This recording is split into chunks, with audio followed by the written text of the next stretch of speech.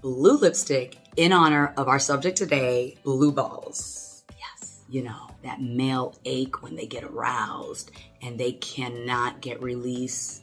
Yeah, y'all really using that to try to get some nookie. Is this real or is it a myth? Do the balls really turn blue? If they don't turn blue, where the heck did this term come from? We need answers. So your favorite urologist is here to give you these answers.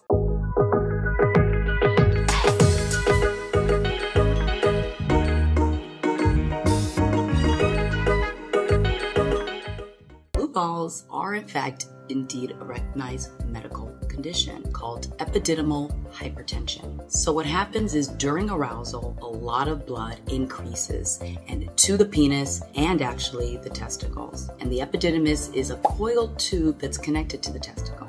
So there's increased blood circulating to this genital region and it is eventually released with ejaculation or orgasm. The blood is allowed to release at that time and go away from the penis and the testicles. But if arousal is prolonged without that release, i.e. coming, i.e. ejaculation, i.e. orgasm, so there's prolonged arousal without this release, then the blood can stay trapped around the testicle and that can cause epididymal hypertension.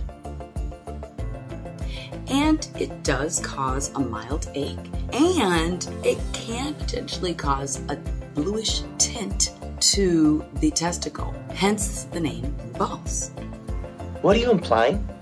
Now, while this is indeed true, humans with penises aren't just making this up. It is not at all a dangerous condition. This will spontaneously or go away on its own. It is mild and not serious.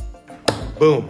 Knew it. Tell us about it, please. Interestingly, researchers have found that not only does this happen in penises, but this happens in vulvas.